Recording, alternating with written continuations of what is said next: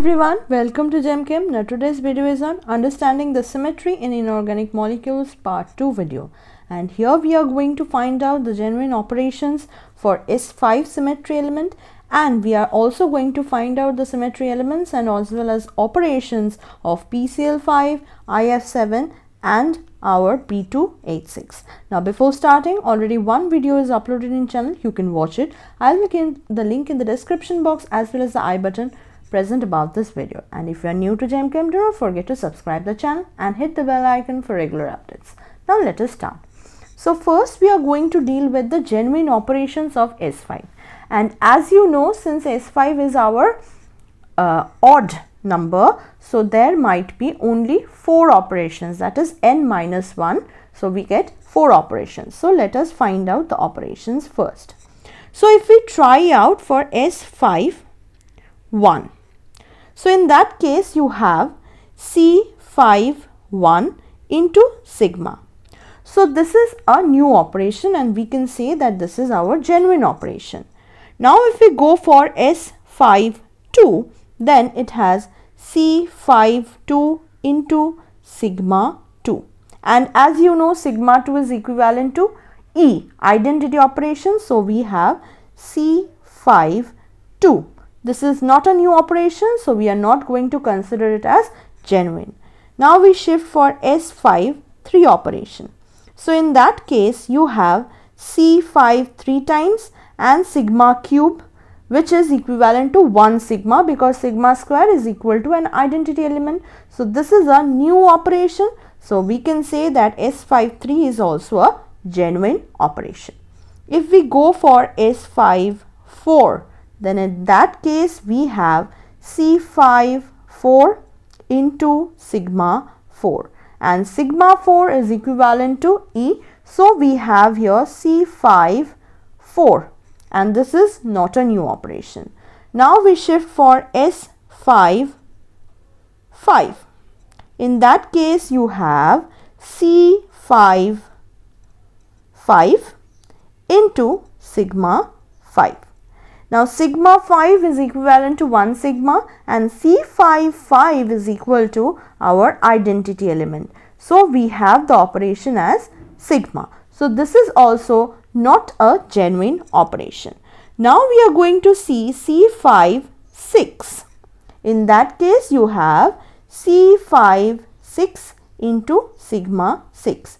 Now sigma is even number of times, it is equal to E, and C5 6 is equivalent to C5 So this is also not a genuine operation as we are getting C5 axis from it. Now we shift for S5 So in this case we have C5 into sigma 7. So sigma 7 times means 1 sigma.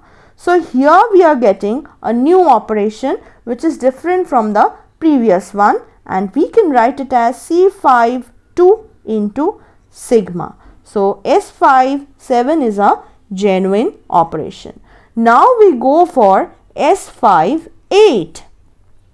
Go for S5 you are going to get C5 into sigma 8. Now what do you mean by sigma 8? It is also identity operation, and C5 means C5 3 times. So here also we are getting no new operation. Now if we shift for S5 then you can get here C5 into sigma 9 times means 1 sigma. So from here you are getting C5, you can write this as, see here, S5 can be written as from here C5 into sigma. So this is also a genuine operation, and we see here we have already obtained 4 operations which were required. One is S5 another is S5 another is S5 and the last one is S5 If you try it out for S5 then you will get a identity operation, that is C510, which is equivalent to C55, which is E, as well as sigma 10 is equals to E. So S510 is also not a genuine operation. So for S5 we got 4 genuine operations. Now we are going to see the symmetry elements or symmetry operations present for PCl5 molecule. In case of PCl5, if you consider, you can see it will have a identity element. Similarly, it will have a C2 and C3. C3 will pass from the middle. So this will be your C3. C2s will be present from this. This is your C2. That is, there will be 3 perpendicular C2s. One passing from this chlorine, one passing from this chlorine, another one for this chlorine. You are going to have sigma V, that is the plane passing through the each chlorine atom present in this plane and dividing this chlorine and this chlorine. So there will be 3 sigma V's, and you will also have a sigma H, which is this one, sigma H, and finally you are having for this one S3 axis. So let us write down the operations properly. So first one which we have for this one is, we are having E operation, E symmetry element which have only one operation. We have 3 C2s and C3. So for 3 C2s we have 3 operations, and C3 itself consists of C31 and C32. So we have 2 operations. Now if we go for sigma V, there is 3 sigma V's and there is 3 operations, and for sigma H there will be 1 operation, and for S3 we know S3 is an odd one, so there will be n-1 operation, and it will be S31 and S35 as we have done in previous video. So this will come to be as 2. So total number of operations which we can see from here is 12 in number, and the point group for this one is D3H. Why D? Because D comes from the presence of perpendicular C2s, and the main principal axis is C3, so we have 3, and we have sigma H, so it is D3H, and the total operations present in this is 12. Now we are going to see the symmetry elements and operations for IF7. So in this case, if you see the structure, you can see that there is a pentagon present here. So the axis, which will be the principal axis, is obviously having 5 times rotation. So here you are going to have a C5 axis passing from the middle. So here you have principal axis as C5. Similarly, you will have C2s perpendicular to C5, and the number of C2s will be each for each of the fluorine present in this plane. So there will be 5 perpendicular C2s. Similar to the previous molecules, you are going to have sigma BV passing through each of these fluorine present in the plane, and it will be accommodating these fluorines in the same plane. You are going to also have a sigma H passing through this plane, which is this one, sigma H, and since you have perpendicular C2 as well as C5, so here the alternating axis is S5, which is present, and we have already seen in this video that S5 will have 4 operations in it. So let us write down properly what are the different operations present for this case. First we have our E, which is equals to 1. Then we have C5 and perpendicular C2s, and the perpendicular C2s are 5 in number. So for C5 we have 4 operations plus 5 for the 5 C2s. We have 5 sigma V. So for that we have 5 operations.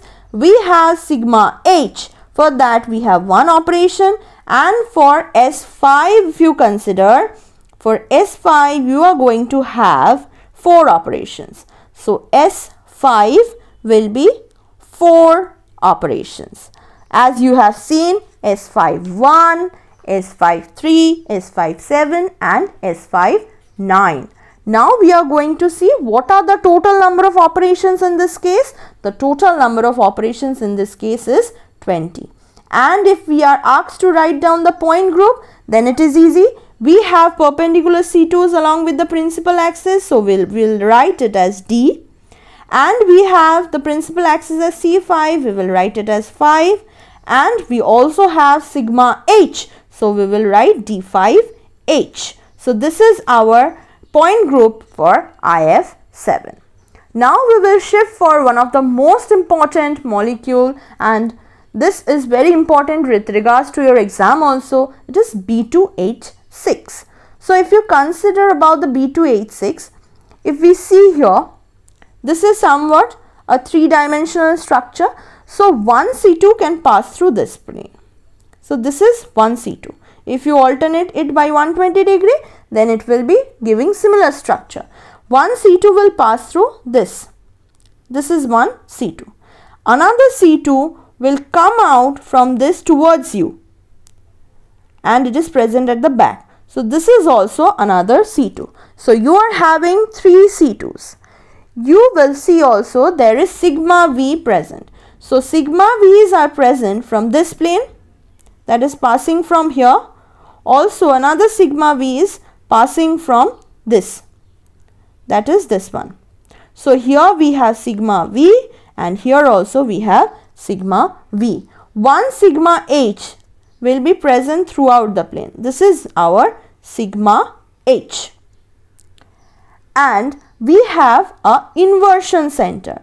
Now if you consider here that you have a point in between.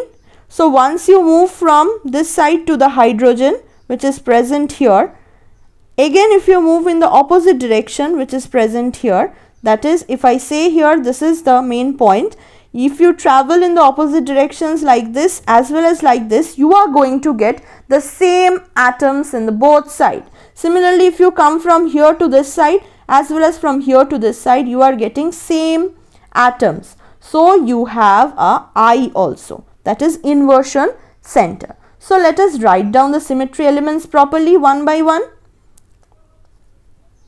First we have, obviously it is very important, that is E, one operation.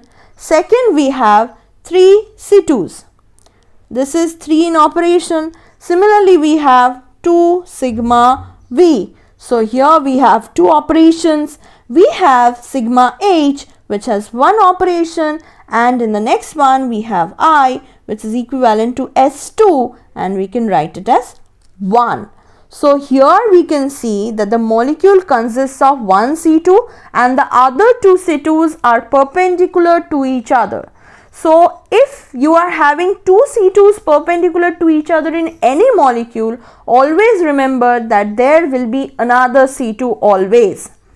So we can write here total number of operations as 8, and our point group will be D2H. This is our point group. So what we conclude is that if a molecule has 2 perpendicular C2s, then there will be always another C2 perpendicular to them.